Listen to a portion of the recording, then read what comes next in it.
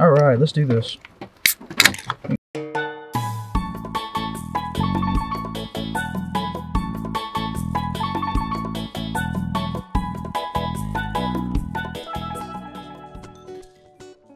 Alright, so today we're going to change it up, and instead of doing my usual fly fishing videos like rainbows or brown trouts or something like that, we're instead going to talk about my 10 top most disliked things about fly fishing. You know, these are my opinions. You can take them for what they are, but I feel like for the most part, other people who have been fly fishing for, I don't know, the last probably 3 to 4 years, probably share my opinion on this. Alright, we'll do this video from my least to my top disliked things, because that way we can keep it interesting. Number 10, stop calling fly fishing a sport. Also, it's not a competition. Fly fishing is not that rigorous. Pulling off onto the side of the river to have a nice steak dinner and a glass of Cabernet is not what I consider a sport. A sport is something that requires some sort of athleticism. You don't really need that to stand in front of a drift boat. It's not that hard, I've done it. Alright, number 9, calling a brown trout a German brown. I don't know where this started. Maybe in the 1880s when we started stocking rivers and streams in North America with browns, but we don't call them German browns anymore. There's no point in calling them a German brown. Unless you catch a brown trout and you pull it out of the water and it looks at you and says with an Austrian accent, "Get to the chopper." It's not a German brown. If anything, since it was probably a wild fish in North America, just call it an American brown. I gotta have a sip of beer for this one. Alright, number 8. Stupid, expensive nippers. Why are these things even a product? I recently found out that a fly fishing company was making nippers for $250. For $250, these things better be made out of some rare earth metal. Oh, wait, looks like they are. Do you really need a pair of rare earth metals to cut your 6X tippet when you're on the river? I could get a pair of nail clippers to do the same job. Also, if you need something this strong to cut your tippet, stop using steel wire, because that's obviously the only thing that you'd really need these things to cut with. For $250, I'll list some other things that you can buy. A new set of waders, a new rod, a new reel, or a new rod and reel, a new set of wading boots, a pair of wire cutters, or hedge clippers. The list goes on. Spend your money on something that's less showboaty and more let's get the job done. Alright, number 7, which is probably honestly my favorite from this entire list, but not my top disliked. Guys who bite their fly rods when they're posing with a fish. Why are we still doing this, guys? It doesn't look cool.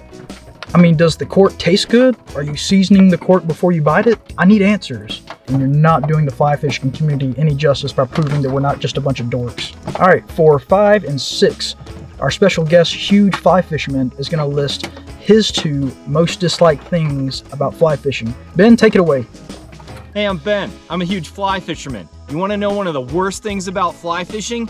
YouTubers, man. The only reason they're doing it is they're chasing clout. They're full of bad advice. They don't know what they're talking about. Most of them are terrible at fishing, but their mom got them a really sweet camera, so now they think they should be a fly fishing YouTuber. Thanks, Mom. But the worst part about fly fishing YouTubers is the hot spotting. Come on, do you not realize you're shooting yourself in the foot by naming spots? I would never name spots because I know it's wrong. Ruby River, the Swan Duck River, Salmon River, Willow Creek, Porcupine Creek, Missouri River near Cascade, Montana. If you happen to bump into a fly fishing YouTuber on the water, let them know how much they suck and that they're ruining the sport that you love. Thank you. Yeah, fly fishing YouTubers are incredibly annoying to run into on the river. What's worse is when one of them runs up to you with his GoPro and sticks it in your face and says, "Hey, why don't you name that fish before you put him back in?" I don't know, Ben. I just met the fish. Let me get to know it first. Number 5 that Ben listed on here is hot spotting. If you hot spot, you just suck, man. Do you really need to tell everybody where you're fishing? If we told everybody where we were fishing, all the wonderful water that we like to go fish by ourselves and alpine lakes, they'd just be completely covered by imbeciles out there with fly rods. Alright, number 4, the guys that only fish trophy water. And I'm not talking about the guy who, hires a guide to take him out on the river. This is the guy who fishes a really secluded stream somewhere, or a secluded river for that matter, catches, 5 or 6 really big browns, really big rainbows, and then posts a tutorial about how he did it on YouTube. It's the stupidest thing. The only reason you're catching these incredibly large fish is because of a few things. 1, they have an abundant source of food year-round. Number 2, the water levels and the temperatures do not fluctuate at all throughout the season. You have stable water and stable water temps.